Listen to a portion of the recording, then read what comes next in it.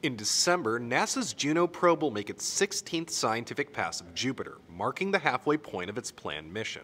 The spacecraft has already given us some of the most detailed insight ever into Jupiter's red spot and atmosphere, and at a recent American Geophysical Union conference, scientists shared more of Juno's newest discoveries. Juno has found Jupiter's magnetic field is much more complex and uneven than we originally thought. The northern part of the field looks especially tangled, compared to Earth's own magnetic field. Scientists say this suggests Jupiter's dense core might be dissolving into the lower layers of the high-pressure interior. There's also good news for the Juno spacecraft itself. Interference on its navigation camera, of all instruments, helped scientists determine that the gas giant's close-in radiation is weaker than our models predicted. This means Juno might survive the high-energy environment longer than expected, and could do more science than we had hoped. As it is, researchers already have a lot planned for the second half of Juno's mission.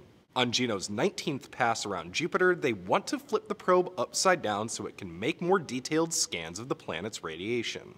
Later orbits will also bring the probe closer to the northern hemisphere, where it can get a better look at the oddities in Jupiter's magnetic field.